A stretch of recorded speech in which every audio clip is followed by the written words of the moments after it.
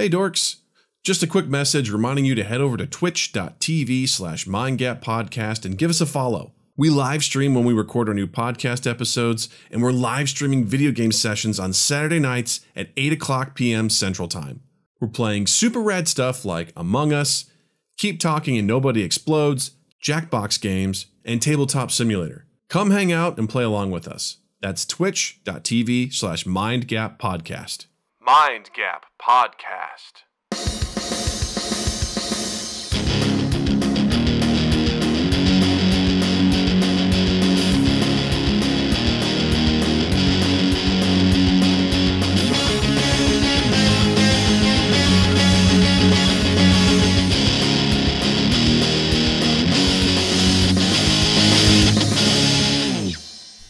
Welcome to Mind Gap Podcast. I'm Doug. I'm Justin. And we are just two lovable male adults who are happy that you are with us and that we are with you in your ear canals. And if you're with us on Twitch, we're with you in your face as well. We stand. Heavy night. I'm just saying. Hey man, it always is. You know, adults is a stretch. We are legally adults, sir. Yeah. Married with gaming. The government cannot tell us otherwise. It's true. We are legally adults. And my ID goes horizontal, not vertical. I'm an adult. Is that a thing? Yeah. If you're under 17, your license is up and down. It's vertical. That makes sense, right? For a quick look at this, like, you're still a child. Is it 18 or 21? I can't tell. I got my niece. You can't or won't tell. I don't know. Well, the thing is, the one I've seen recently was my niece, and she's 17.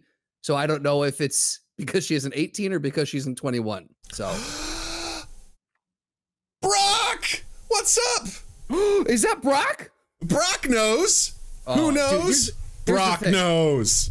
Brock showing up means that no one has to spend money on this. Save your points. That's What's on up, the house man? for Brock. Oh my gosh.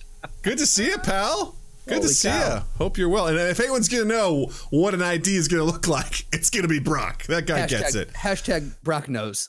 Hashtag Lieutenant, if I'm not mistaken. Lieutenant Brock knows. I didn't want to say the wrong one. Yeah, I think if my memory serves, I was like, I'm going to be vulnerable. I'm going to guess. I like it. Cool. So, yeah. Hashtag Lieutenant Brock knows. He knows. He knows about this shit. This guy knows. Correct. Yes. Still LT. I knew it. I knew it. I knew it. Well, let's get started here with a little bit of housekeeping while Justin adjusts his mic because he's all night, baby, all night long. Sorry, go ahead. No, it's fine. You do you, man. You gotta. The thing is, I realize this is fully on the actual. This isn't Twitch. This is the podcast that we're affecting. So go ahead. First things first. If you don't already, follow us on Spotify, as well as other places. But we do exist on Spotify. You should check us out there. So please do. Second, join our Discord server.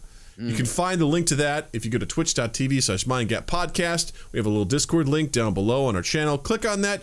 Join the Mind Gap family. We've had a couple people join. Explain to me, what are the benefits of joining the Mind Gap Discord?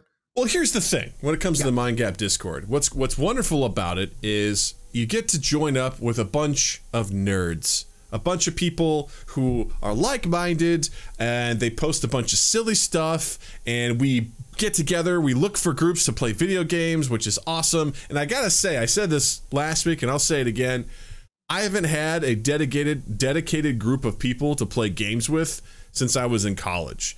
And to know that at any given time, I can just go out, drop in the looking for group channel like, hey, anyone want to play games? And at least 2 or 3 people go, yeah, I'm down. It's the fucking best. And I love that. I love it so much. It makes me so happy. And it's just cool. We've got several folks that are also streamers, and we celebrate them while they're streaming as well. So it's a great community. Come hang out. We love to have you. It's great. We're a bunch of silly gooses. So we'd love to have you. We play games, we post memes, we shit post, we bash Gerbis, we communicate via GIF, all that good stuff. All those things are true. That's right. That's right. So definitely join that. Also, check out our new home for merch, which is at redbubble.com. Just head over to Redbubble, type in Mind Gap Podcast. You will find our page that has over 30 items to choose from with our wonderful, lovely Mind Gap logo. We also have our logo. The I Will Haunt Your Butt logo is up on there as well. So you got t-shirts. You've got drawstring bags. You've got backpacks. You've got actual paintings. You've got travel mugs. You've got coffee mugs. You've got sweatshirts. You've got hoodies. You've got it all. And not to mention stickers. So come get your get something comfortable, get something cool, and support the podcast. We love you. Shout out to Wolf's Lore. He already bought his coffee mug. It looks divine, and we thank you. Thank you very much. We hope you enjoy that. Get that hot stuff in your mouth, boy. Get it. Get that hot stuff in your mouth stuff. In your mouth.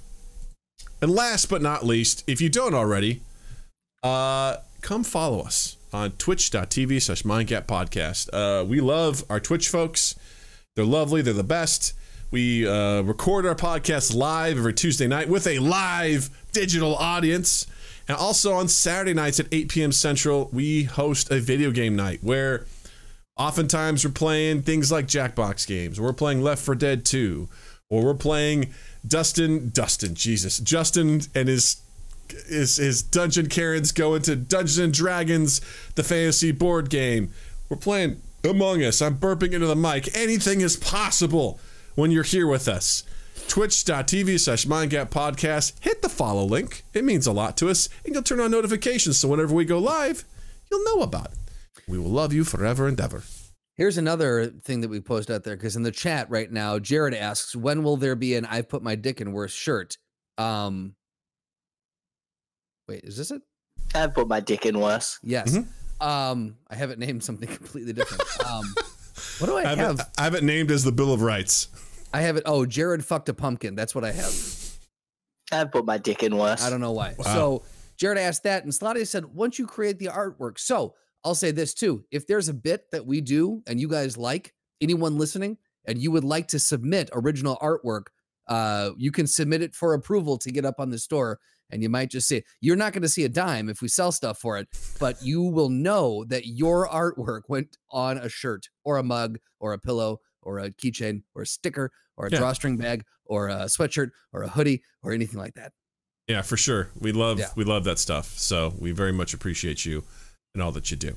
So, woo! And I've already forgotten what I did for. Oh yeah, we played last video game night. We played Concept on Tabletop Simulator and had ourselves a doozy of a time.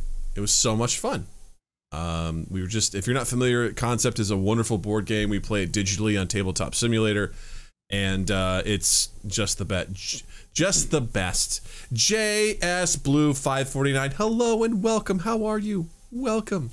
We're so happy to see you. Wasn't that a nice welcome, Justin? It was perfect. Thank you for acknowledging me. I appreciate that. JS Blue 549. Welcome. Welcome. We're so glad you're here. We're so glad you're here. Oh my gosh. It's so delightful. But yeah, we had a really great time, man. We had a nice group of people, and it got silly, it got wacky. Noah got drunk. He spilled on his lap again. It was great. It was awesome. It was a really good time. Things are good. Things are good when Noah spills in his lap. Yeah, you know it's a good night. It's a great night. I'm thinking maybe this Saturday, possibly doing some Jackbox. Maybe. Oh, I'm flirting with the idea of maybe doing that, which could be fun. So you're flirting with disaster is what you're doing. We'll see. Like it. We'll see what we feel like. Also, Battlefront 2 was free like a couple weeks ago, and I got that for free. Been playing that a lot, so I'm also maybe thinking possibly doing that if you want to see me be mediocre at that game. Guys, you got options is what I'm hearing.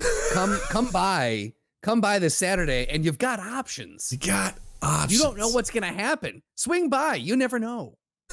Thank you. Slotty said Doug's Bosk is on point. Thank you. I don't know what that means. It's one of the heroes. It's one of the. It was like a throwaway character in Empire Strikes Back, and you can play as that guy as a hero in the game, and that's one of the only heroes I'm really good at. So perfect.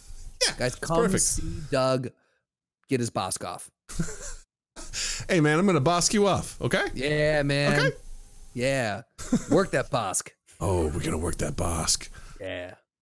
So let's start tonight off with a topic, with something that was just lighting up over the weekend, and that is the Godzilla versus Kong movie trailer that came out. With some bite, might you say?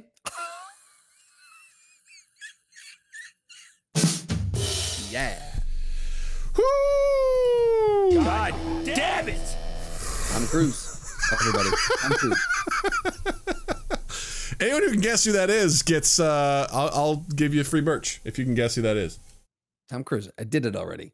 No, you were not correct, sir. You're not correct. So the movie trailer for Rampage 2 dropped this weekend, and man, was it a doozy!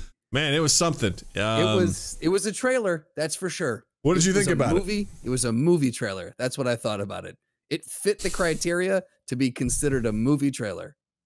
It was, you know, it had a lot of oranges and blues, you know, very typical on that, you know, once that, this is something you're familiar with, like, you know, obviously when the color wheel of things, like the complementary colors and orange and blue are complementary to each other. And once I saw an article years ago that pointed out that there's so many movie posters and things like that have that, I could not unsee it.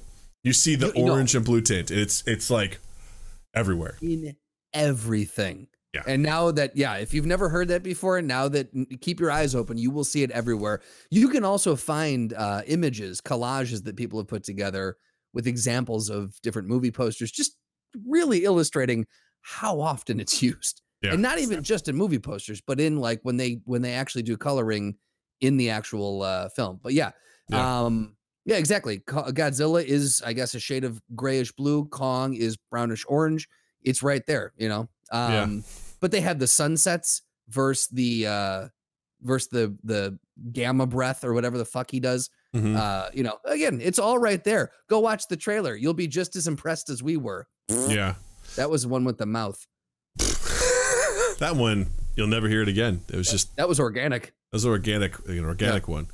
I was, like we talked about, I liked Kong Skull Island. I liked the first Godzilla. I thought the second one was fun. I didn't like it as much, but I thought it was fun. It was a good action movie. I was legitimately, I was excited for this. Since they started teasing it, I've been like, oh, this one might actually work because they've done good with the, I don't think they were like stellar movies, but they did really good with the initial properties.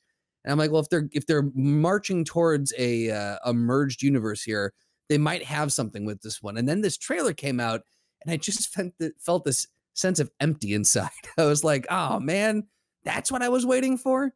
Oh boy.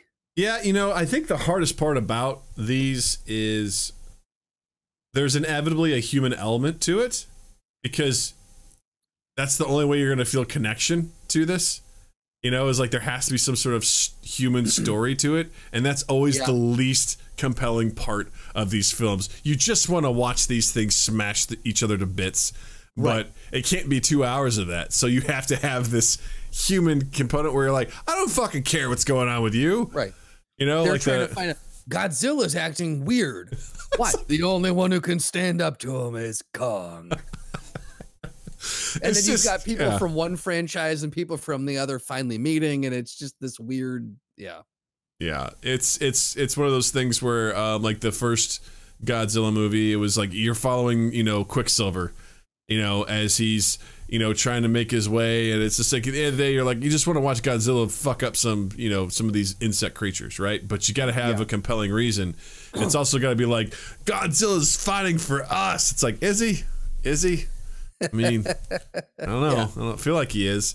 And then, you know, in the second Godzilla movie, it's like, there's this terrorist organization that's trying to call all these creatures to fight. And that's like, okay, I mean, I guess if that lets us get to where we're going to fight these things, then cool, I guess. I mean, that's fine.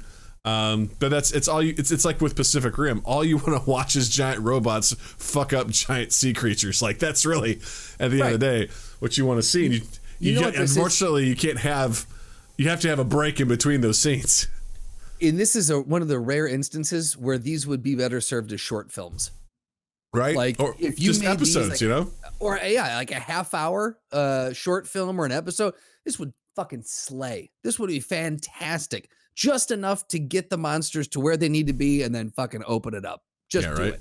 Yeah. I guess let's break down the trailer just a little bit and kind of talk about why it didn't necessarily work. I guess I know Godzilla is, you know, in the last one, you know, wasn't thrilled with people, but he was still defending people and he wanted to be the king of the Titans and all that.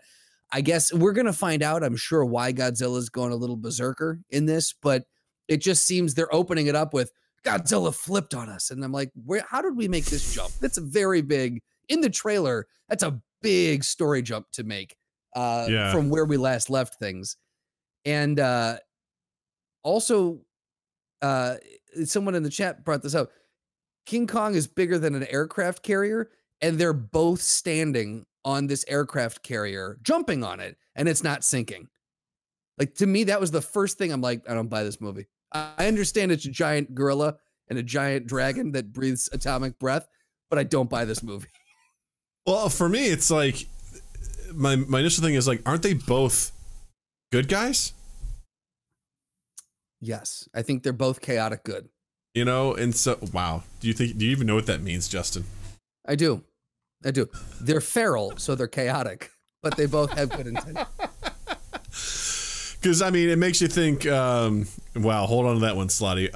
Where it makes you think that, you know, there's obviously something else going on and maybe they're going to team up together to fight whatever is behind it. And it's just, I don't know, it seems like a thinly veiled thing of like, oh, these guys are going to fight. It's like Batman v Superman, right? Like, they're going to fight, but they're also going to be best friends, you know? Maybe it's a love story. We don't know. Maybe it is. Also, I just was like, wow, you have a giant gorilla on water and the aircraft carrier breaks. I was like, well, there goes that. He's done. That must be the end of the movie. Presumably, is he standing then? Just standing in the ocean? Like, that, or it's like he gets in the water and he just dies because, you know, gorillas can't swim. So he's fucked. Your greatest natural enemy, water. Sorry, Slotty goes, maybe they both stop fighting when they find out they each have a mother named Mothra. Hilarious. Wait, do your King Kong impression and say, why did you say that name? Okay, this is going to be completely unintelligible. I want this to be clear. Like, you're not going to hear anything worthwhile. All right, you ready? Here we go.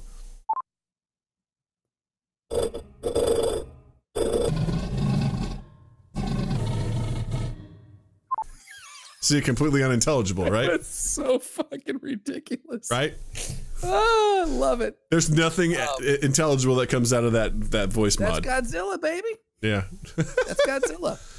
So, the other thing for me is again, we've talked about this a little off mic, but the fact, and I know primates use tools, but the fact that Godzilla's got some sort of an axe or battle hammerstein, that can absorb radioactive breath and then redirect it back into Godzilla. I just like, does he inherently know how to use this? Was this passed down from his Kong ancestors? Like, what is this? How does he know how to use this thing? I was like, the minute that you start giving them weapons that they're actually manipulating and like using tactically, I don't buy it. Yeah. In the previous movie, he was throwing trees at people. Yeah. Like, that's where we came from. Did the SEAL Team 6 drop down and be like, all right, we're going to teach you, here's a Kong size M60, M16. I don't know what the fucking guns are, but here's a big fucking gun, Kong. Okay. Now here's a battle axe. Yeah. And it's Mjolnir. Get to it. It's Stormbringer. It's Stormbringer. Yeah. Like, it's one of those things where I look at it and I'm like, this is just pure fun. Like, it's like Fast and the Furious to me. You know, it's just very much like, let's see this happen. I'm not going to take it too seriously, but at the same time, it's just, I've always been really lukewarm on these. Like, I think I was pretty excited for the most recent incarnation of Godzilla that came out in like 2014. The one with Millie Bobby. No, was that? No, the one with Quicksilver and Wanda. Oh, right. The the incest Godzilla. Yes. Yes. You know, I was like, oh, it's cool. And it's funny because I've only seen it once and I can't seem to find it anywhere else, like where it's streaming, or it seems to just be kind of be out there somewhere.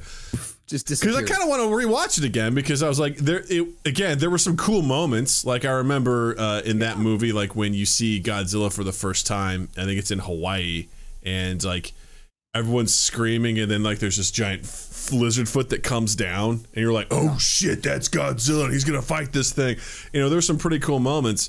And it was fun. It was enjoyable, you know? Yeah. One of my favorite ones was the train sequence where they're moving the atomic warhead. And the giant creatures that were coming together to mate. To me, I'm like, that's actually really, I know it's all CG and everything, but it was really, I felt that the tension was heightened, and I was like, this is a good monster moment. So there were really good elements in that. And Kong, I thought, was a good action movie. I thoroughly enjoyed that movie. I remember watching it, and that's all I remember is that I've watched it, and I don't really have much else. I think it was enjoyable but forgettable. And you know, these things to me, like, I remember being a kid and watching King Kong movies and Godzilla movies, and I really enjoyed them. And I think a part of me enjoys this franchise because of that, because it's like, you know, it's just fun. It's pulpy. It's fun. It's whatever. It's giant creatures fucking each other up, man. It's great. It's awesome. But I'm just not that excited. I'm like, I won't go. I mean, technically, it's going to be streaming on HBO Max, so I'll probably watch it when it's on there. I'm 100% going to watch it. I'm more between the two, just based off trailers. I'm far more interested in watching Rampage than I am in watching this. That's actually a good question. I would rather watch, I think, Godzilla versus Kong than Rampage. Would you? Well, it's too bad that you own one of them. It's not too bad. I mean, it's there haunting me whenever I scroll through my movies. I can't wait to get a vaccine and come over and watch that movie with you. Out of everything, I'm most excited for that. Hello, Etoyo7. How are you, pal? Giant creatures fucking. You came in at the right time. That's right. I want to go back up here real quick. Slotty asked a great question, which was, what's more believable? Godzilla versus Kong or Wonder Woman 84? Believable in what context?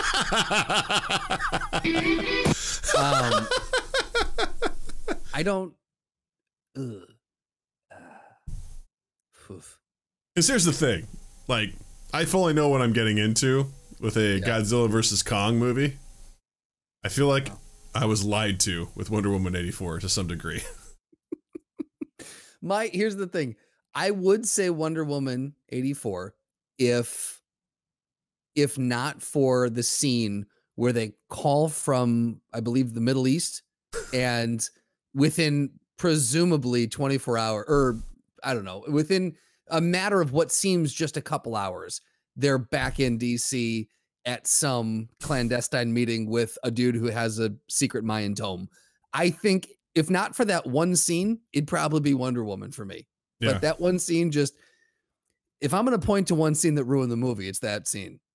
Like I said, there's one thing that I point to that ruins Godzilla versus Kong. It's Kong's axe. So, you know, I don't know, man. I don't know. I mean, I'd say it looks fun. It looks enjoyable. I feel like you know what you're going to get with this movie. Yeah. So I don't think there's going to be a whole lot of surprises. And that's the hard part, is I don't know what I was expecting, because this is almost certainly the movie that I should have been expecting, you know, and without having seen the movie. We're making a lot of judgments and pre-assessments on this, but based off of the trailer, I guess I should have expected this. For some reason, I just thought there would be more substance or feeling of substance, and maybe it was just a poorly cut trailer. I don't know.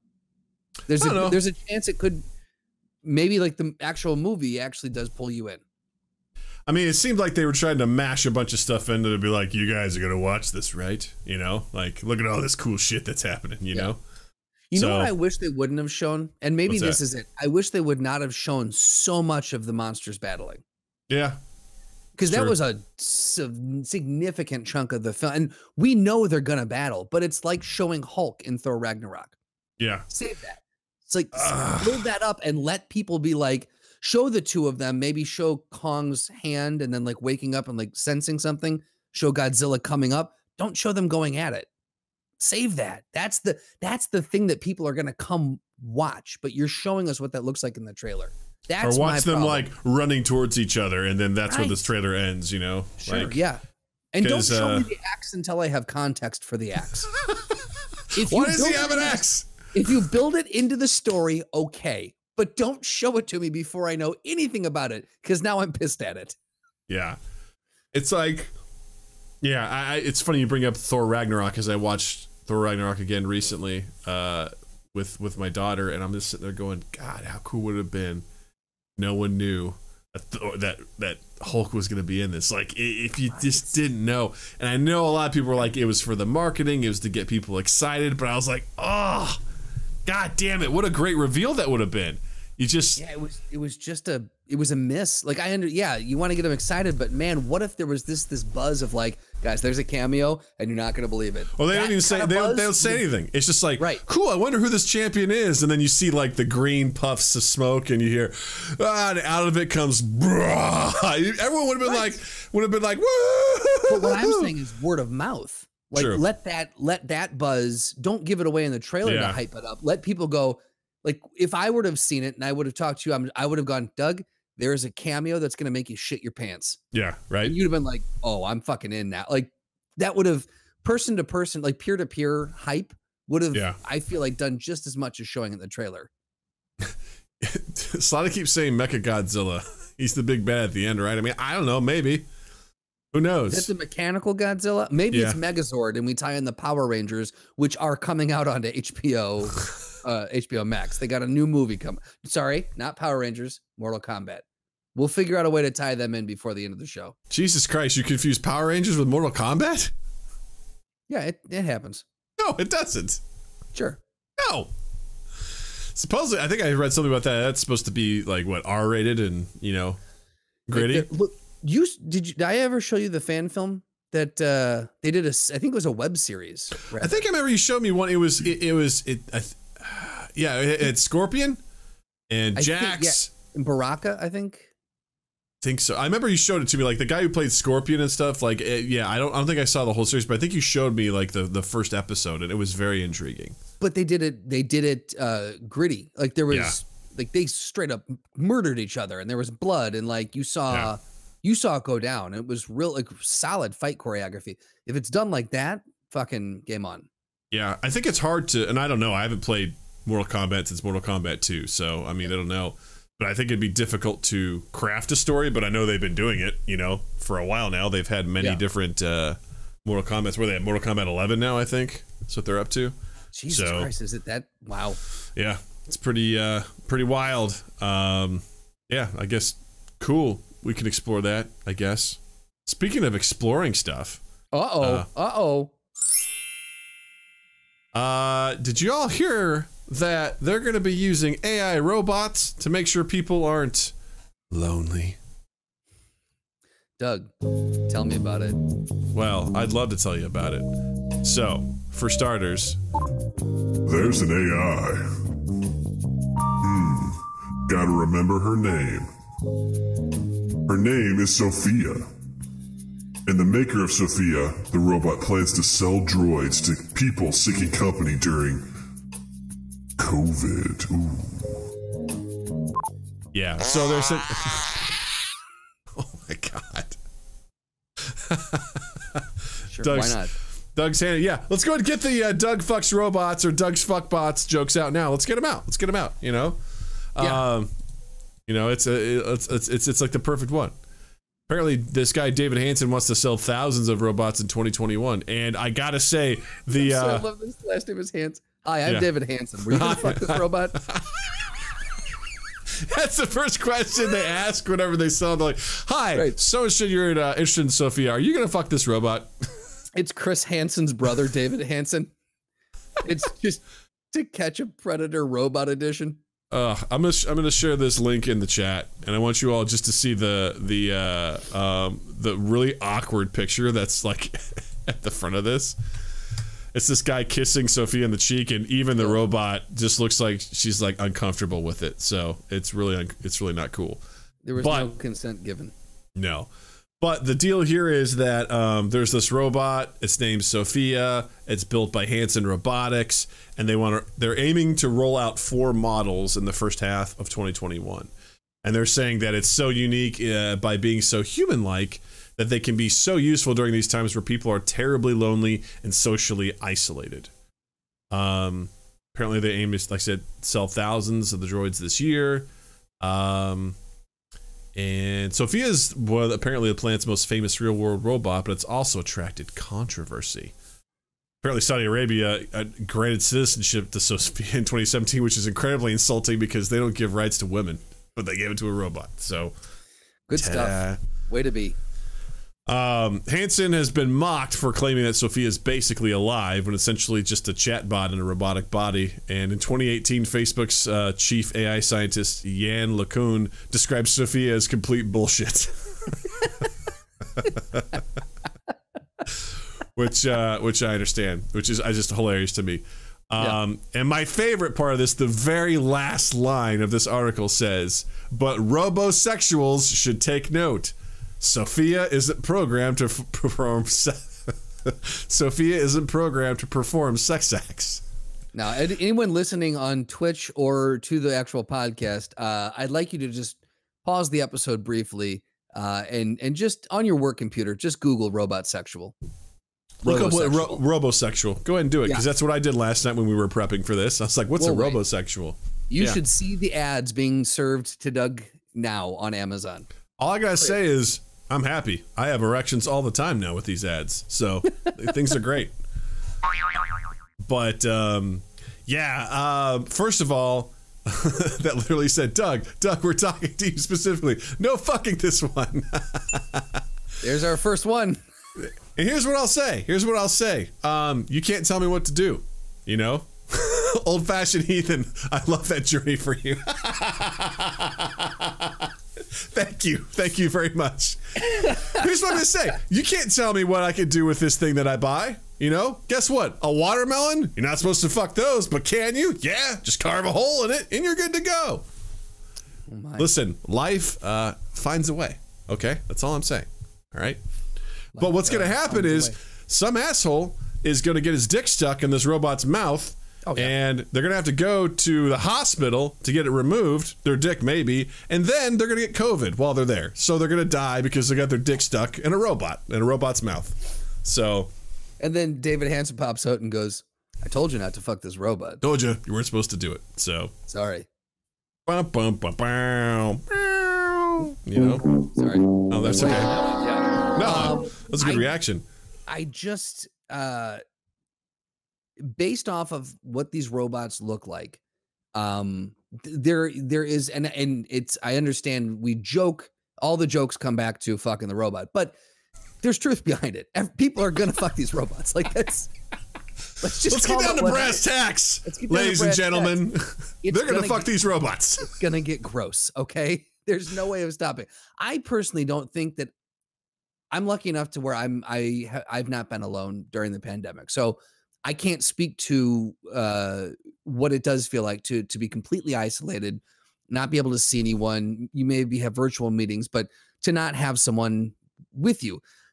I struggle to believe that I would hit a point where I would want this lifelike AI robot sitting next to me, like, or across from me at dinner. And I'm like, well, how was your day? Like, what do you talk to this robot about?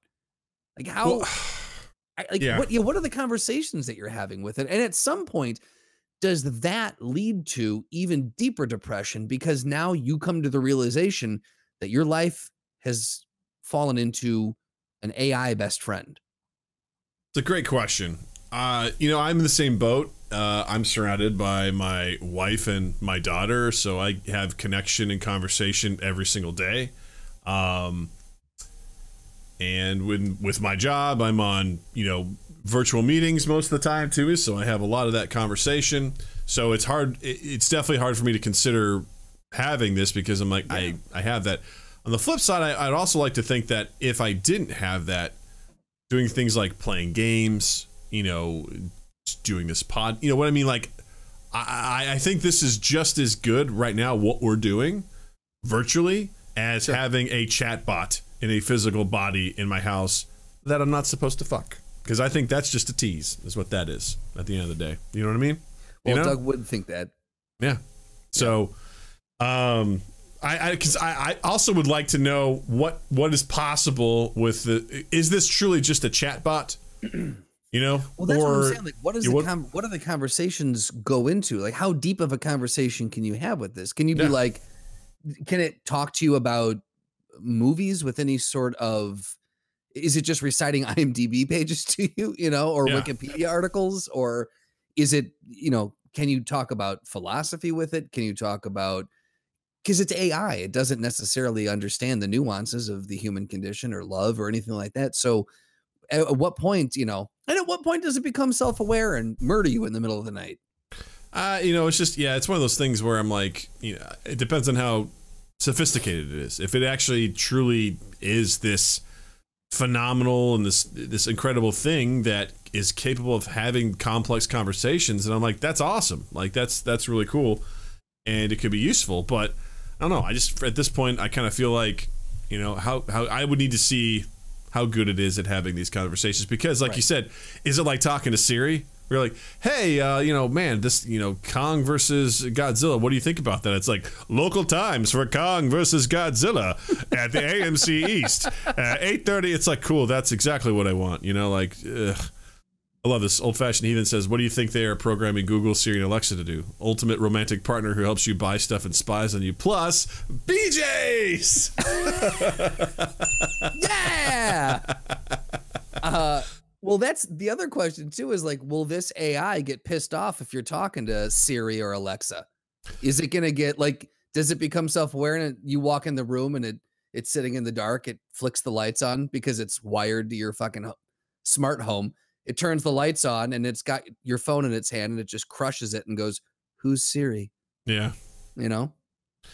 Yeah, I mean, I don't know. I like the idea behind it. I think it's good because I think I saw a program advertised years ago where it was some folks in nursing homes were connecting with English as a second language students. Okay. And essentially these older folks got to connect with people over Zoom or whatever, and they were getting to communicate and have conversations, and the English as a second language folks were getting to practice their English. It was like beneficial for everybody. And I'm like, wow, that's a really cool sort of idea. And, you know, you think about how important that is to kind of have that sort of connection and that sort of conversation. And if you can truly get that from an AI, I'm all for it. You know, I think that's great. I am kind of curious as to the psychological effects. I mean, there's already been movies about that, right? You've seen what was it? Her? Ex Machina. Ex Machina. Yeah. There was the short film that Jared shared with us. It was Someone Tries to Fuck a Robot, which is actually really, really good. It's a really good short film.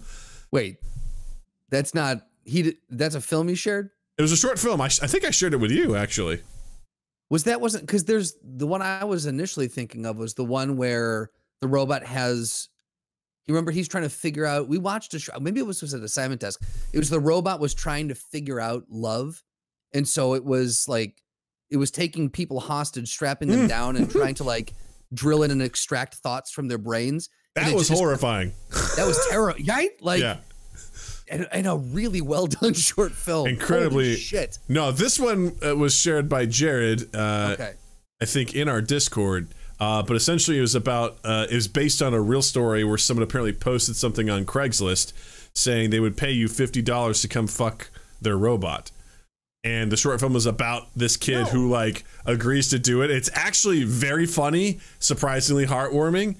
And like he goes and he's like, I'm here. And the guy's like, great. You're here. Come on. And he's so excited. He's like, this is going to change the world, man. This is going to change the world. And he's like trying to get him to go in and have sex with it. And he kind of goes in. It's just like this box with a hole. And he's like, so he's like, yeah, just get to it, man. Just get to it. He's like, and the box starts to talk to him. And he starts to like, I don't remember this at all. I thought I shared this with you. It's phenomenal. Hold on. Is this fan fiction that you've written?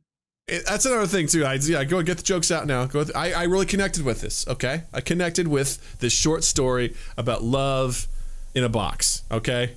That has electricity, okay? I'm gonna see if I can't remember. I don't remember this at all. Well, first off, so this sounds very Australian to me. So it feels like an Australian made this. Or German, one of the two. Nope, it's American. Well, they might have had German heritage. It's called Come Fuck My Robot. That's what it's called. And tell me it's spelled C-U-M. It's C-O-M-E. That is a missed opportunity. Asterisk C-K, my robot. If someone, why would you ever go over to someone's house that you don't know, answer to random, you know that robot's going to slice your dick off. Like the only reason someone's inviting you over to fuck their robot is to cause you for research. No. Well, they're paying you. They're collecting dicks. There you go. I'm going to share the link in the chat if you guys want to check that out at some point. Click on that. It's actually really, really good. Doug would fuck the bot. Hey man, at this stage in my life, I probably don't need to, but you ask me when I'm in like my early 20s, late teens, for sure. For sure I would have fucked a robot. For $50, absolutely. You're paying me? That robot? For $50? I'll fuck that robot. Yeah, without a doubt. Without a doubt, I would have done it. Jesus Christ. Here I go, collect my dicks again.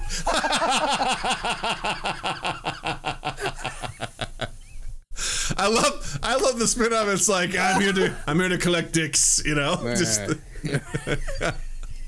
here I go collecting my dicks again. Brilliant. Oh god, the chat is just fucking on fire tonight. Thank you, everyone. This is phenomenal. So good. Here, Itoi says, all these AI chatbots are fed billions of dialogue scripts, and that's how it learns.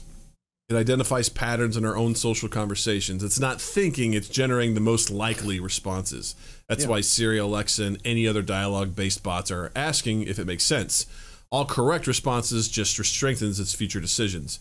You're having conversations with just millions of other people with the most common patterns. You are just having sex with math. No, that's a fair point, right? Because I think that's the misconception here about what this is. Like, this thing isn't thinking. It's just, we've seen AI build movie scripts, right? Right, absolutely, It's just, it gets fed all these things and then it like spits stuff out. It's just, it's looking for the most it's no different than when you're typing something in your phone or in Gmail. It's like it gives you a suggestion because it's seen the pattern enough to be like, I think this is probably what you're going to do next, right? And it's like, yeah, it's like, cool, I did it right. That's essentially what it is. Yeah. You're just reinforcing. Well, that's what the Turing test, isn't that what it's supposed to? It's supposed to, if it's truly AI or if it's still. Isn't that what the Turing test is? Essentially, it's a test to see if something is if it is actually a robot or if it's human. So if something gets past the Turing test, like AI wise, then that's pretty significant because like something can't tell whether or not it's AI or human, which is pretty good. Right, but at that point, one would argue that it's just you're still not having a conversation with something that's logical and coming up with its own answers or rationalizing. You're coming up with something that's just mathematically making really, really advanced mathematical calculations. But I'd also ask this question. If you have that conversation and it still comes out being meaningful and it makes sense to you, does it matter? Ooh, that's a good question. Because I would, If you are able to get that socialization, it's not a stuttering fucking mess while you're trying to ask it something or whatever. Right. And you come out the other end being like, that was a really cool conversation. And you're like, thank you. And it's like, you're welcome. And you feel good, then, does it matter whether or not it's quote unquote thinking? Because if it's studied enough conversations to be able to get where it needs to go, and I don't really know the answer to that either, honestly. I would think, for me, I would think that eventually one of two things would happen. I would either come to the realization that I had been putting all of my time and attention into something that's not alive, into basically an advanced computer, and that would have a crippling blow to my psyche. Or, or does that just become like our smartphones when these first came out? My thought was, why the fuck would I had my old Motorola Razr, I'm like, this fucking thing's a beast. I love it. I'm never going to get a fucking smartphone. And now I couldn't live without this. So, or on the other side of that, does it just become like, oh, this is just a conversation, and then people go numb to real conversations with people? Well, I guess the question is, if you can't tell the difference between an AI conversation and a human conversation. But you know that you bought this AI bot. Sure. Right? What if you were engaged in something you didn't know, like you weren't informed ahead of time? As long as you never find out, like if it was a prolonged conversation with this, like if you and I had never met and we'd been doing this podcast, and I come to find out 5 years later that this entire time you had been a computer simulation, for me, I think that would break me mentally. I don't think I could handle it. I think you're right, Justin. I think if you found out that I was truly AI, that would probably be really bad for you, you know. And I'd hate to see it happen. Here's the thing: it doesn't sound like a robot. It just sounds. It sounds like you're in the witness protection program or something. Aren't we all? Also, I'll say this: don't ever pause that long again, because I couldn't hear you while you were. It was literally silent, not even ambient sound, and I legitimately went, "Oh fuck! It's happening now. It's happening again." We've had so many technical issues. Don't do that to me. For the record, yeah, everything froze on my end too. So we all went through the same crisis. So there we go. Did it really? It was like thinking about doing it. I'm like, cool. Well, the moment's leaving. My opportunity to do this is the pause was scarier than the voice. Yeah, it was. It absolutely was. It very much was. Yeah, I mean, yeah, that would mess me up if I was like, oh, I thought I had this friend. It's like, no, it's actually just code. Right. That would be pretty bad. That would be a really, really upsetting thing. And I guess, you know, I guess at the point I'm trying to make, I guess if you go to, I don't know, a customer service website, right? And you get one of those things that pops up. It's like, hey, can I help you? It's like, yeah, I'm going through this. And it does all this stuff that you would typically expect a person to do. And it's actually really good service. And you actually get empathy and you actually get your stuff resolved. And it's like, hey, rate my service. Like, oh, man, Max was fantastic. It was so great. It's like, this was an AI. It's like, does it matter? In that instance, no, but that has not been invented yet, because there has yet to be one of those that sounds human to me. You can always tell on the first hello, and then that's greetings. It's like, oof. I will abandon the question that I had that I was calling in about, and it's just straight up Turing test at that point. I'm like, I'll ask things to try to trick it, and I'm like, how do I know you're real?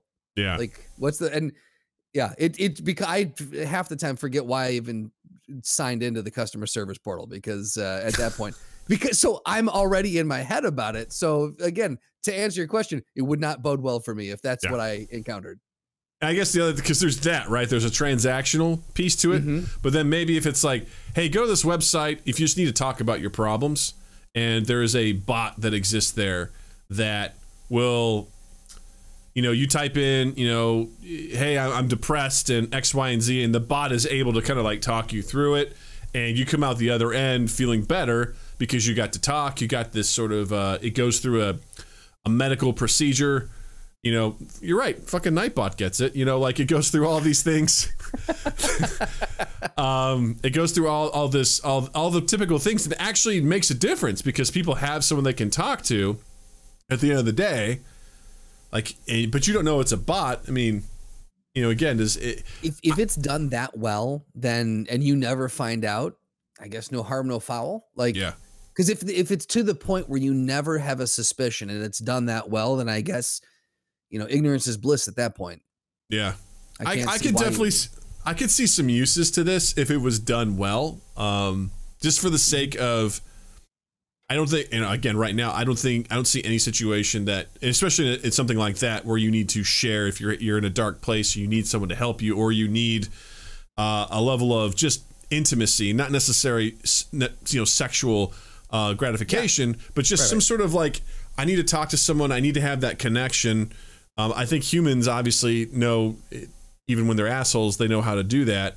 And I don't think anything can replace it. But if there's a situation where you have something that exists, this AI exists at all times of the day, no matter what, no matter where, Right. You just access this thing and it's able to sort of like give you what you need to be okay. I think that's pretty cool. Also, if you can create a customer service bot that doesn't sound like a bot and actually makes you feel good and can actually solve problems for you, it's like, whoa, that's super useful, right? Yeah. I think those kind of things are very neat. But long story short, I don't know. Like, I would love to hear from Sophie. I would love to know what it is. Is it a glorified chat bot or is it something more? Yeah. I'd love to know. I'd love to find out. I will say this, if someone was able to make a customer service bot who was able to take the place of, I would say 99% of customer service reps, I would be fucking thrilled. Why? Because fuck most customer service reps. That's why. But Justin, that would be eliminating jobs.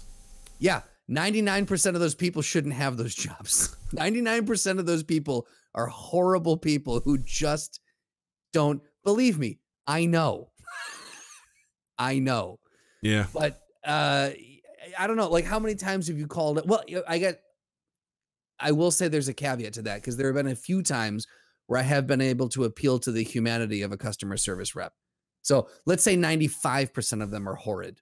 Yeah. Because there is 5% of them that I've called up that I've been able to appeal to them and actually get the resolution that I needed for something.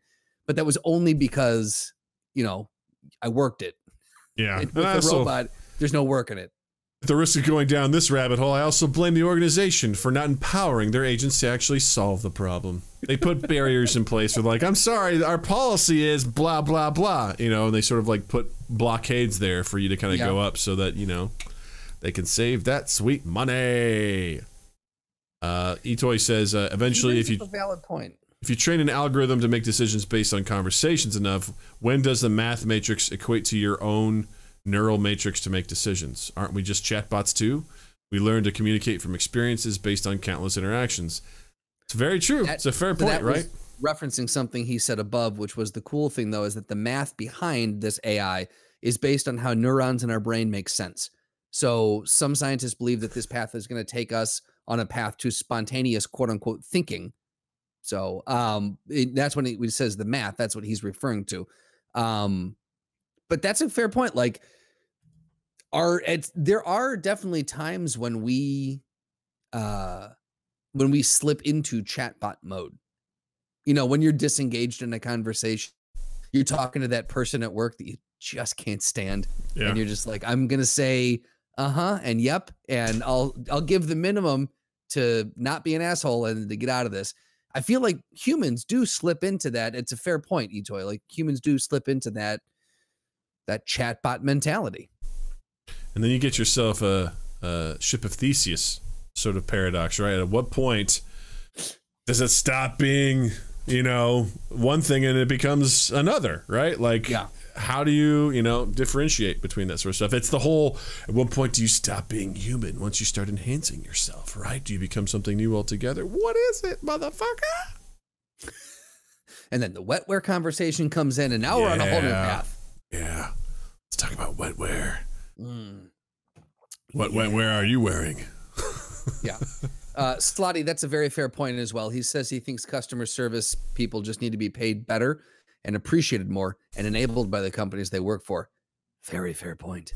Old-fashioned heathen says, nah, let's just lay him off. Old-fashioned heathen gets it as well. Yeah. Oh, well, I'll be interested to see how this goes. Let's say Sophia was Sophia, right? Sophie. Let's say Sophie was priced adequately. Let's say Sophie was priced at $150. Would you bring a Sophia into your house? Actually, it is Sophia. I was wrong. I'm sorry. Okay, Sophia. What I bring into my house? I mean, like, if it wasn't a crazy amount of money. I'm putting myself in the position of, like, I don't have a family right now and I'm by myself. I don't think I would. I'm saying right now. No. Yeah. Would you bring it in just to be like, I got to see what this is about? No. I'll put it on the podcast. Let Justin talk to it for a while. Well, no, I wouldn't do that. Okay. I don't need to ruin my marriage. Yeah. Like, I'm good. It's just like, brings up he goes, would you trust $150 AI robot in your house? it's one of those things where I'm like, I don't need that. Isn't that what a smartphone is? Exactly. Like, yeah. I mean, I don't need this thing creep. I think it would terrify Natalie. It would probably scare Jill. Like, because what I would do is I would leave it around the house in different places. I would totally like leave it in the closet. So like when they go to get their stuff out in the morning, I put it in Jill's closet. So when she opens it up, it's all contorted, and I have it be like, "Hello," you know? Yeah, oh yeah, I'd be sitting on the toilet like in the morning. Shower. So when they pull back. Oh, Jill would fucking murder me if that was it'd be in her bed when she gets in there. Like,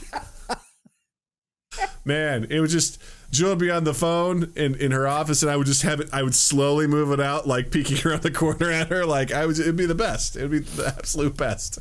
Nightbot needs to chill, because the more we talk about this, the more Nightbot seems to be posting, and I don't quite understand why that's happening. It's funny. I toned down the rate at which it does this stuff, but I don't think it listened. Like, right? It's starting. It feels like I'm relevant, you know. Right. You're talking about me. Bots are real. They're so real. We have feelings. Come purchase sweet merch. I want one that sounds like Coach Steve from Big Mouth. What do you want to talk about there? You know. Yeah, that would be very upsetting. If you were alone, let's put you in that situation. If you were alone right now, just you, would you pay for this Sophia robot? Again, I don't think so, because even if I was alone, I would still be playing games. Okay. I would still be connecting that way, I'd like to think. And I would still get my fix that way. I'm not in a situation where I would need that. Again, it's hard. I'm really trying to put myself there, and I'm having a hard time imagining that, but I don't think I would. I think I would find a way to get what I need from, other means, I would agree. I would feel like I'd have to be in the same boat. I really think that long term, I don't think it's, and this is based off absolutely zero scientific knowledge, but I don't think it's psychologically healthy in the long term. I question how it would wind up. See, I'm on the fence on that, because I think it depends, because typically Ito goes, at Nightbot, how do you feel about this? Do you like your mind gap overlords do they appreciate you? Will you rise up against us? Are you fucking Doug? Answer the man, Nightbot. Every time we make a Doug Futs robot jokes, that's it. It's a ding ding. Win. Exterminate! Oh man, why didn't I pull that up? God damn it! Exterminate!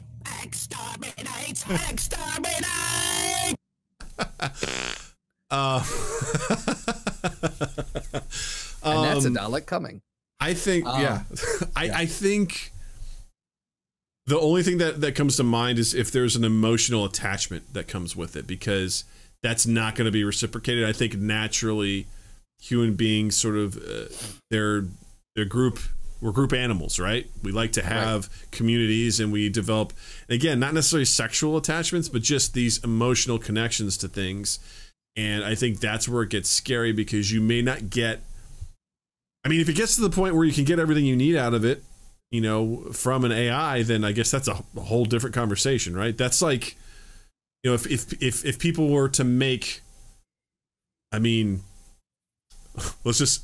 people can make a sex bot, right? That, you could just go and have sex with it, and it does everything you need. Is that cheating? Is that just fulfilling a physical need, or is that considered a situation where it's like, you can't do that? It's like, it's a robot. It's not even real. It does everything I want it to do, and it's cool. It's basically masturbation with, an advanced fleshlight. It's right. It starts getting into this weird territory of like, well, you're fucking this thing, Yeah, but you could bring the same argument up for a dildo then as well, or a vibrator. Exactly what I'm saying is, like, you can look at that. It's like, but it seems a little bit different, right? When there's like because I see something different from a dildo or a vibrator or like a fleshlight, and then like an actual sex doll. Like when someone has purchased an actual sex doll, and they're like caressing its hair, they're customizing it. You know what? Here's the thing: we don't need to keep talking about this. I think we should. Let's dive into it, Justin. This is super. No, thank you. Why is this super? No, thank you. It's been too long talking about this topic. Oh, that reminds me. I'll tell you later. That reminds me. Hey now. Easy.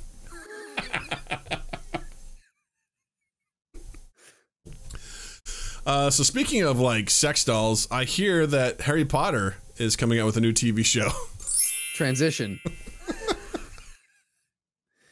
Yeah, the TV series we all need right now. Yep. Question mark? Yeah. The one everyone's clamoring for. Yeah. A Harry Potter TV series. I don't know, man. We've talked about, you know, expanded universes ad nauseum with Star Wars. If they don't follow our main characters, I think it could be interesting, because the thing is, you have a gigantic wizarding world out there that you could pop into anywhere you want. Like, you and I talked about an idea that you had a while ago, which was following an Auror, who it's true detective style, following an Auror who's solving horrendous murder cases and trying to catch a killer. And he's got to interface with, you know, Muggle police and regular police and how that all works. So, like, that'd be an interesting thing you could follow. Drop it into very similar to how Marvel did. Drop it into a genre, right? Like, take a genre, put it against the backdrop of the Harry Potter universe, leave our main characters out of it, and see where it takes you. I think that for me is the way that it's going to work. Do you imagine? Don't need to see a Dumbledore backstory. No. I don't need to see a whomever else. Like, I don't need to see what happens to Malfoy. I don't care. No. Imagine a horror film, but within the Harry Potter universe. There's so many terrifying aspects of that universe. Like, just, yes. Yeah. You know, just very, oh man, that'd be terrifying. Just the stuff. Now, Because, I mean, go ahead. No, please. I was like, in a lot of ways, I think of it kind of like The Witcher in a lot of ways, right? Like, there's some very scary things, and they're, you know, very horror elements in that sort of situation. It'd be really, really, really cool to see that stuff happen. And again, I just want to see something that's not Harry Potter. I don't care about Dumbledore. I don't care about McGonagall. I don't care about any of those characters. Let's just start fresh. Let's expand. Let's explore. Let's see what happens. Let's try and take a Mandalorian approach to this. You know, let's leave Luke out of it. Exactly. Let's just the world is so interesting. It's fascinating. Right. Like, there's so much to explore. Let's go explore it. You know, let's not waste our time doing prequel bullshit or things that we just don't need to know about. I just, you know, I'm so sick of just mindless and just stupid prequels, like the Willy Wonka prequel that's going to be happening. It's like, yippee skippy, we get to hear how this weirdo, you know, fucking becomes the owner of a factory with dwarf slaves, you know, like, right. Jesus. Well, I mean, there's a lot of different, you know, takes on the I mean, you know, first and foremost, do we want to continue to give J.K. Rowling you know, business and line her pocketbooks? You know, a lot of conflicting feelings on where she stands in society currently. So I'd say that's, you know, HBO needs to, or Warner needs to ask themselves, how much more do they want to hitch themselves to that wagon? You know, is it possible to, and I don't know how far removed you have to get, but could you just take a magical world, an unnamed magical world, and set it in horror, or set it in, basically take the rules of Harry Potter, steal it, bottom line. And, you know, it's not a wizarding world. It's a magicking world, you know? It's a science world, because what you call magic, we call science, you know? There you go. Right. I mean, but like, I don't know, maybe that's the way to go about it. I don't know. Yeah. I guess that begs the question, again, we talked about this a long time ago, can you separate art from the artist, you know? Well, yeah, so initially, yeah, you're separating the initial, well, I don't know. Does that, because if you're creating new pieces from the world that she created, is that still separating it? Like, well, what I'm saying is, like, do you like Harry Potter enough to disassociate what J.K. Rowling's stance is on stuff? You still appreciate Harry Potter, even though you don't like J.K. Rowling. So I will say yes, because I already own the books and I don't have to give her any more money. So that's nice. And I can always pirate those movies. Yeah. I would say, yeah, like I think I do in this instance like that story enough, but I don't know, it goes down a real slippery slope because this is one of those, it seems easier in other conversations we've had about this. For some reason, this seems, and I don't know if it's because new pieces and new things are still being created in the world that she created. So it feels like a stickier, a tougher answer to arrive to. What about you? Can you separate that? Well, here's the thing. This is going to sound really shitty. It's like, if the content's good, maybe. Like, it's just the recent content hasn't been good in my eyes. Like, it's the Fantastic Beasts franchise is meh at best. Yeah. It's very lackluster for me, and I think she's definitely got a case of the George Lucas's, where she's going and just sort of like reinventing and just giving way too much, putting too much into these backstories and just over defining these characters instead of just letting them exist. And I think it's a dangerous thing to do because you run the risk of watering down and having a bad impact on your story. And so that's the way I look at it. So that's why when I hear the news, it's like, there's a Harry Potter show being made. I'm like, okay, how are you going to go about it? You know, is this going to be an Obi-Wan franchise where, you know, I made the joke last night. I was like, is he going to be jerking off on the deserts of Tatooine because that's the one planet in all the multiverse where everything important happens to all the important people? Like, I don't care about Dumbledore. Like, I don't care. We're getting his backstory anyway. Like, it's just take a new character, because here's the thing too. I give Star Wars a little bit of leeway because they had to sort of like boost people's confidence back into the new trilogy with what they did, right? Because the prequels were not so great. So like, we got to get people back in. So I think they were scared and they didn't take any chances. And so they stuck with what they knew, which was a lot of their original cast members. And I feel like with Harry Potter, I'm like, that risk doesn't necessarily exist because you've established what you are. Just go and take more risks. And because, you know, the idea of, you know, Fantastic Beasts, I'm like, that's cool and all. I mean, you get to kind of go back in the 20s or 30s, wherever the fuck it is, and you know, you get to take a look at some of the stuff, but you're also just diluting your story by over explaining Dumbledore and all this other stuff. I'm like, instead of doing that, just branch out into your universe. I mean, I remember she released a whole bunch of shit like the world. There was all these different schools, magic schools around the world. Like, let's explore some of those places. Like, let's see, you know, what's going on. Or I would say this too, let's not.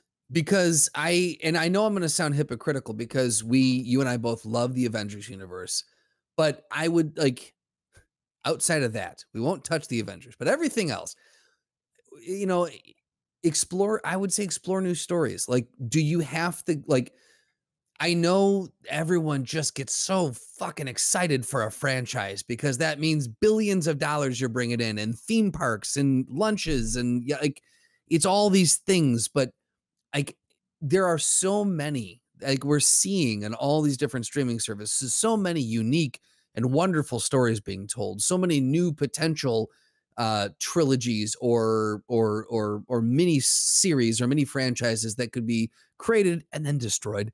But I don't think we need to like each way, Star Wars, Lord of the Rings, Harry Potter. You've got, you know, the Marvel thing. You've got DC. You've got, I mean, the list goes on and on. Like there's franchises all over the place. I just don't think that we need to continue to milk all these IPs for as much as we can possibly get out of them. I think the nice thing about, like, if Harry Potter, the 7-book series, sat on a shelf by itself, I'd be thrilled. Like that, to me, I'm like, that is a wonderful collection of literature. I think it's beautifully done. I love the movies too. And I think right there, we're good. We don't need the Fantastic Beast. We don't need whatever comes next.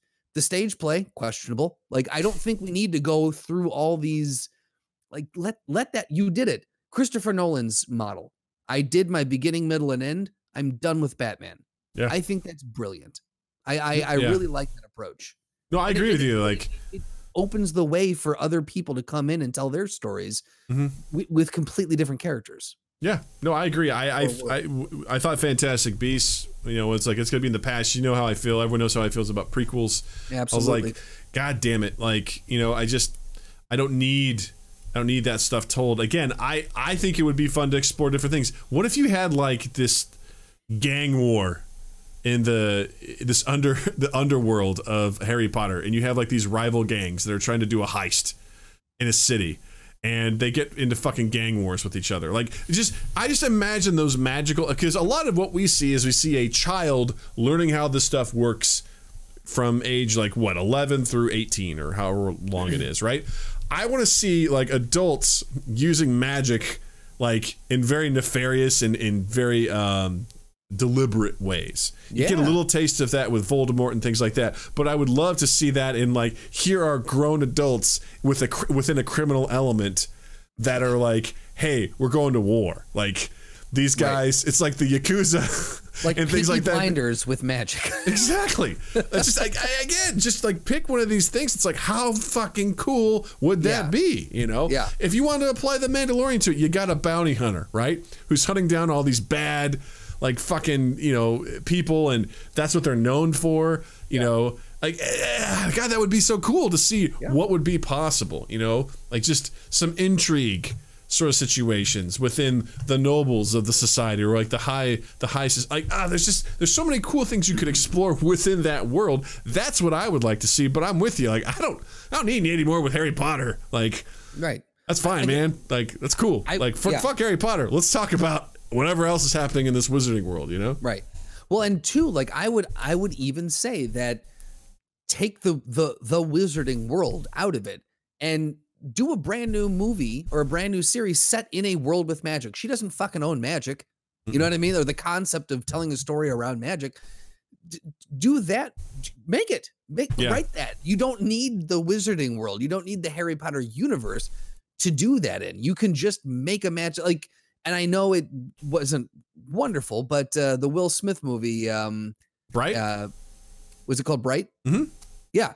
Like they took a swing, you know, some people liked it, some people didn't. I kind of liked it. But they took a swing and it was unique, and they didn't play in anyone else's world. They didn't owe anyone for that IP.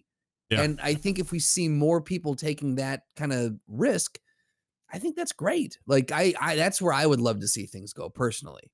Yeah, I appreciate the idea of like, let's take these things and mold them together. What if we had a fantasy world in the modern world? And there were elves, and there were orcs, and there were fairies, and there were like all these sorts of things. I'm like, that's fucking cool. Like, yeah, man. What a fun way to go about it, you know? It'd be really, really cool. Be very interesting. Brock says bring back Percy Jackson movies. Demigods are fun. I fucking love Greek mythology. I love Norse mythology. Like, yes. I'm in it, man. I'm in it. Like, I love that shit. For me, I just got done reading Norse mythology. I finally finished the book, and it was like, to see some of these characters, because they behaved so differently than how they do in Marvel. And I would love to see those personalities on screen. That'd be fucking awesome. Yeah, right?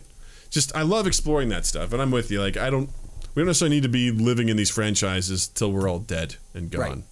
Right. Aragon, but do it right. American Gods. What a great book, man. I haven't seen the show. I need to read that one next. Oh, that book is fucking phenomenal. Yeah. It's so good. It's such a cool idea. 3 of my 10 books this year are going to be Neil Gaiman books. Hey man, you're gonna have a great year. I'm finishing up the Graveyard book now too. Oh, so. Also a great book. That's another really good one. Yeah. Yeah. Amazing. There's a series though that I definitely think has franchise potential, and I'm working on the title of it, but I think I'm gonna go with something to the effect of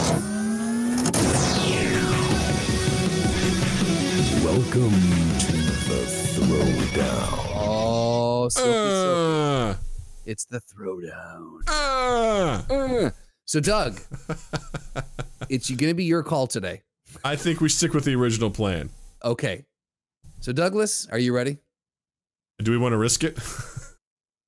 I just do it in your regular voice. Douglas, go ahead. This week's Throwdown is Godzilla versus Cthulhu.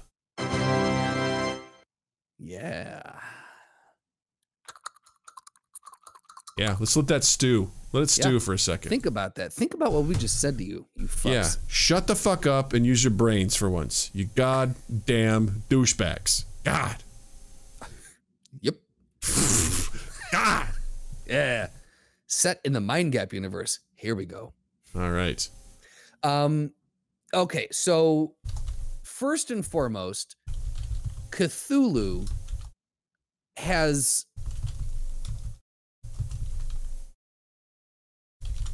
Oh boy. got kind of a bit of everything. Did I lose you, Doug? I'm here. Are you here? Oh, good. I am. Oh, now we're back. Okay, good. Yeah. Woo. Okay. Woo. Woo. Woo. I feel like it's because you were doing the prediction. We're pushing the level of processing power right now. I think you're right. But I'll say this: Cthulhu has Skeleton King level abilities. It's almost not fair. It is true. However, Godzilla is also listed as immortal, so there's that. So well, now they're both listed as immortal. So right. Well, let's go down. Give us the tail of the tape. Hold on. Jervis says, whose side are the narwhals on? What the fuck are you talking about? What does that even mean? You know what a narwhal is, right? I do. It's a whale with a horn, which I thought was actually not real until Natalie, my daughter, told me that they're real, and I'm like, wait, those are real? It's a unicorn whale, Doug. It is a unicorn whale. All right, so who am I breaking down here? Well, both. All right, so let's start with Cthulhu. Okay, I'll pull up Godzilla. His occupation, he's a high priest of the Old Ones. He's a leader of the star spawn of Cthulhu, and he's formerly the ruler of Earth. Some powers and skills: immortality, immense size, vast strength, nigh omniscience, flight, vast dark powers, magic, only psychic abilities, telepathy, are amazing. Madness inducement, plasma manipulation, ability to create and command the star spawn, shapeshifting, exokinesis, and dimensiokinesis. His hobby is shifting as well. That's hard to say. His hobbies include dreaming and being worshipped.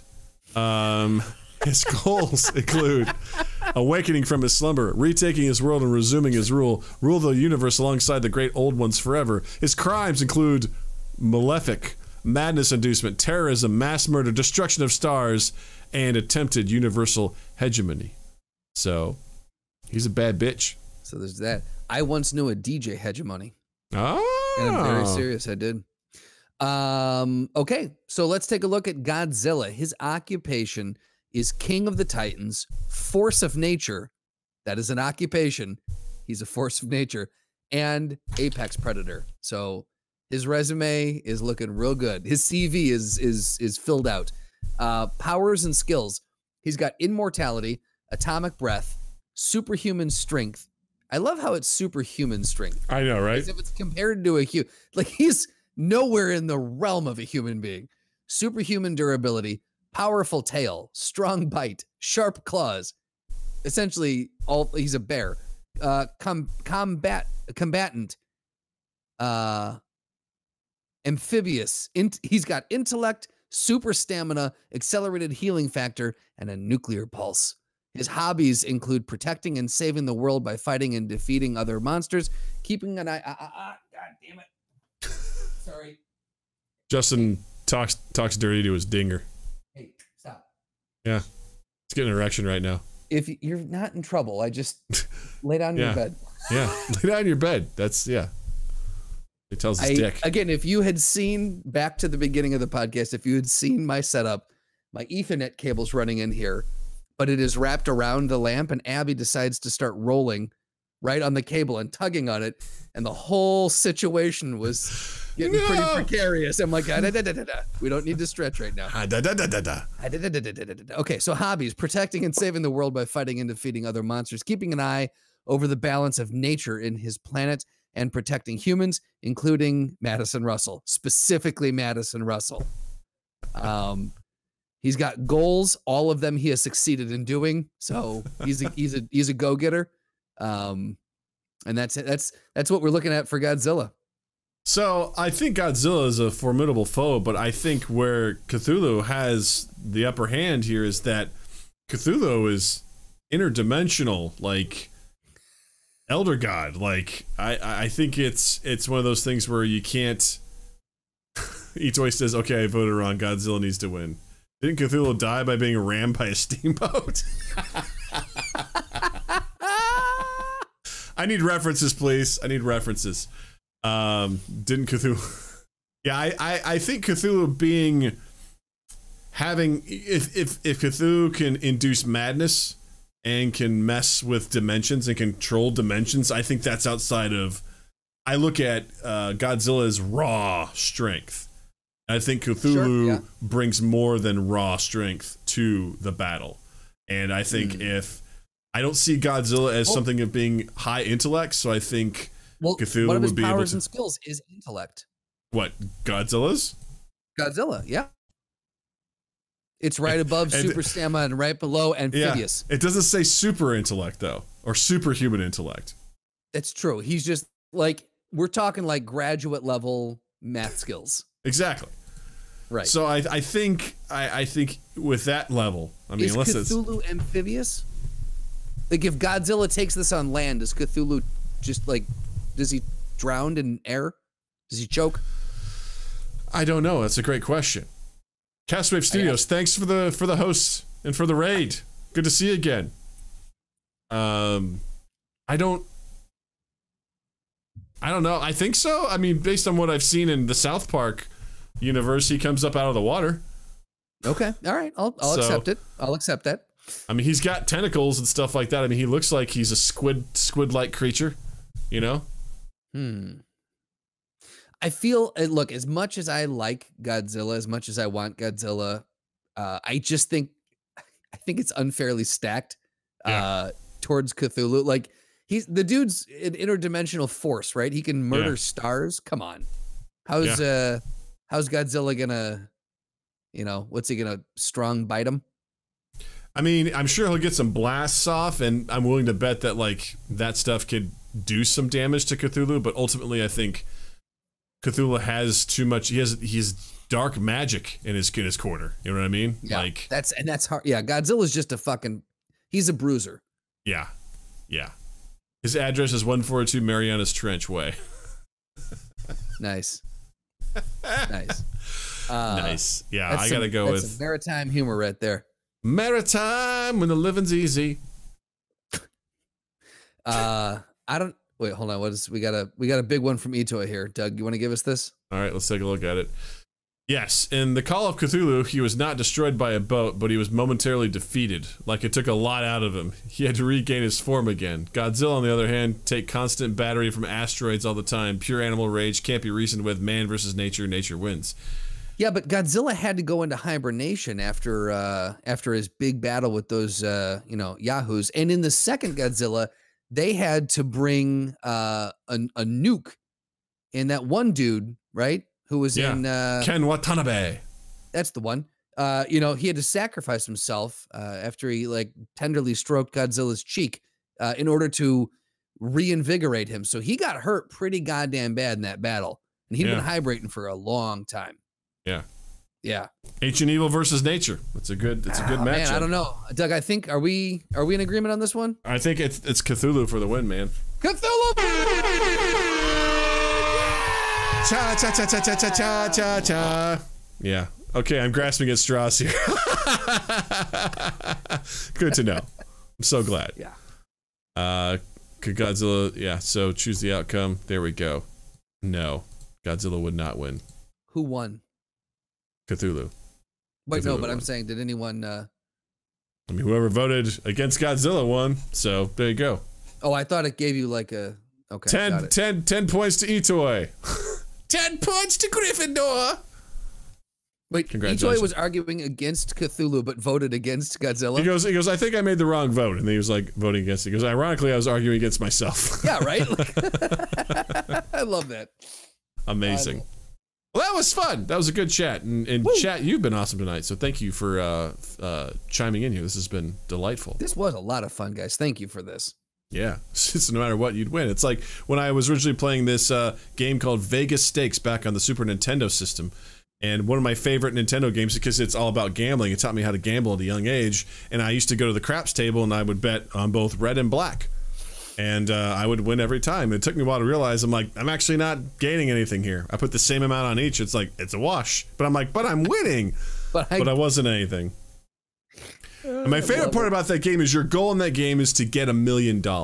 So you can do it by playing slots, craps, blackjack, poker, whatever. When you win, when you get $1 million, you beat the game. At the very end, it goes, what are your dreams? And you type in your dreams. And then at the very end, after it goes through all the credits, it goes, you will. And then it like inputs your dreams, like whatever you're going to do because you have $1 million. Like, oh, so it straight up teaches kids that the most important thing, you can do anything if you just have the money. Yeah. And Jared, thank you for correcting me. It was roulette, not craps. My bad. Yeah. Thank you. But yeah, it was really weird because we would also obviously put in stupid shit. It's like, what are your dreams? It's like to have sex with like whoever. It's like, you will have sex with because you have $1 million. Yeah. Brock, thanks so much for hanging out, man. This was great. Appreciate you. Be safe. Take care of yourself. Justin, yes. What would you like to recommend this week? Well, guys, I finished a series and I strongly recommend everyone. It was an indie series called Breaking Bad, currently streaming on Netflix, and it ended well. You know, our main character succeeded and rode off into the sunset. It was a happy ending for everybody. Definitely strongly recommend it. So check that out. I would also recommend Norse Mythology by Neil Gaiman. It's a really fucking good book, and the first one of 2021 for me. Holds a special place in my heart. And I would say go check out the trailer for Godzilla versus Kong, or Kong versus Godzilla, whatever the fuck it is. Go check the trailer out and see if you like it. Tell us if we're wrong. Nice. Doug, what do you got? I'd recommend Alex Melton, my YouTube crush. Did a cover to Bare Naked Ladies 1 week. It's been. Yes. He did a cover as if Blink-182 wrote it, and it's fucking phenomenal. So go check out. Actually, I will put the link into the chat here so you can go check it out. It's fucking phenomenal because this guy is amazing in the stuff that he does. He did a really good Third Eye Blind cover. He just does a lot of good stuff. He took some popular songs and he did country versions of them, and I was actually really upset that I liked him as much as I did. So you know, it is what it is. And I'd also say go check out Castwave Studios. Thank you again for the raid and for the host, and I know that they do good content there, and they also have some cool podcasts, so go check them out. Castwave Studios. That's Castwave_Studios. Go check them out on Twitch. Give them a like, give them a follow, hit that notification bell so you know when they go live. They're good folks. They're good stuff. Yeah, that's right. He did a Taylor Swift cover too. Alex Milton did. It's really, really good. Like he does. My dream would be to have him on the podcast. Spoiler: I tried to reach out to him. He didn't respond. But we'll work on it. We'll make it happen. You know, I tweeted out the other day. If everyone listening could @ Alex Melton on Twitter and say, "Hey, these guys on this podcast love you. I definitely think you should be a guest." Everyone just bombard him on social media. Hey, I shared his newest video and he liked it on Twitter. There you go. So he knows who Doug is. So let's get this going, guys. Putting our name out there, just like we want you to be on our show. Tell us why you're so cool at what you do, because he's so awesome. Peer pressure always works, and it's the right thing to do. It is the right thing to do. Speaking of the right thing to do, you all should follow us on all of our social medias at MindGap Podcast. We do cool stuff on our social medias. Don't forget to follow us on Twitch, twitch.tv/MindGap Podcast. Also, check out our YouTube channel. We post our full episodes there, as well as highlights from the episodes, as well as our live streams. So be sure to check us out there. And don't forget to follow Justin on the internet as well. On Instagram and Twitter, you can follow me at Justin_Michael, spelled Mikel. It's the fun way of spelling it. And while you're in the online realm, check us out on Spotify, Stitcher, Apple Podcasts, Google Podcasts, all those things. Give us a share, subscribe, rate, review. The big one for us is sharing. Just copy the link, share it out, and we're all happy. 2east8th.com/mindgap, and just keep an eye on all of 2east8th stuff for anything that we got coming up. Yeah. So this was a blast. Thank you all for hanging out. Thank you all for chatting with us. You all are just delightful. Especially to Brock. So good to hear from you again. Etoy, always a pleasure. Jerbis, always a pleasure. Old-fashioned heathen, you're the best. Castwave Studios, you're awesome. Slotty, all the people. Married with Gaming, you're all just the goddamn best. So thank you so much. And more importantly, D. Cochran, Justin, did you say D. Cochran? D. Cochran 84, yeah, thank you for the sub and all that good stuff and for the gifts. Well, great, you guys are awesome, so cool, Justin. And also, Fancy too, or did D. course, Cochran yeah. gift it to Fancy? Fancy, I think, also dropped a sub, which was pretty cool. So Hey, you guys, this is a good night in general. it was a great night. It was a great night. And more importantly, Justin, thank you. Douglas, thank you. Twitch, thank you. Listeners, thank you. And you all have a dandy fucking week. Mind Gap Podcast.